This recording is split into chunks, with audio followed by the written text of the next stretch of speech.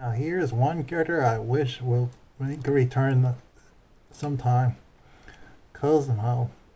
She first appears in Sonic X in the final seasons, but as a plant-based alien. I thought she would at least return when they brought her. I mean, showed all that remained of her was a seedling in a pot, but I really wish it would bring her back sometime. She has plant-based powers and was a love interest for Tails. He had a few adventures with him to defeat forces of evil.